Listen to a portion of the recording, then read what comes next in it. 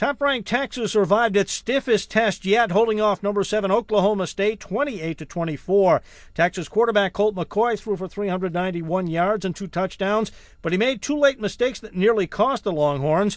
The Cowboys intercepted McCoy to set up a field goal that got them within 4 points. He later killed a scoring drive by fumbling on the Oklahoma State 10-yard line with just over 5 minutes left. The Cowboys marched into Texas territory, but the Longhorns' defense held on downs at their own 30.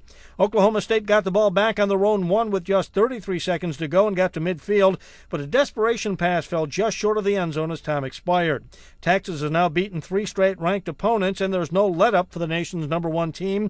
Next up, number 8, Texas Tech, which crushed 19th-ranked Kansas 63-21.